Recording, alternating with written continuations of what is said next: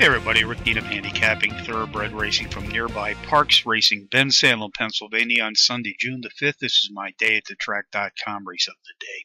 Let's take a look at race 5 this afternoon, folks, 2:43 p.m. Eastern Post Time. It's a mile test on the dirt track. Fillies and mares, 3 years old and up, race for an optional claiming prize of some $53,000. Contenders: number 1, Royal Jewelry, number 3, Cayman Croc, number 4, Primo Via, and number 6, Busy.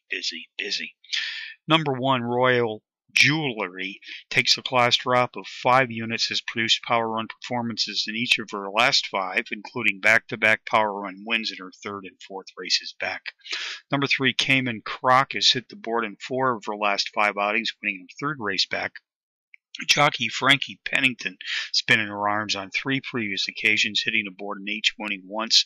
Back this afternoon here in Bensalem for his 4th ride, gunning for a 2nd circle trip. Race 5 summary: number 1, Royal Jewelry, tops my contenders list today here at Parx, which also includes number 3, Cayman Croc, number 4, Primo Via, and number 6, Busy. 1, 3, 4, 6. In the 5th from Parx Racing. Sunday long shots: Emerald Downs, race 6.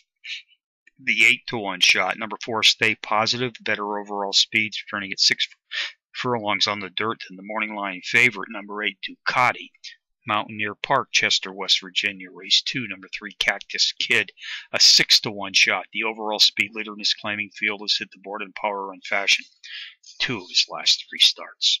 So handicapping from Parx Racing on a Sunday afternoon, Rick Needham for dayatthetrack.com, reminding you as always to please bet with your head, not over it.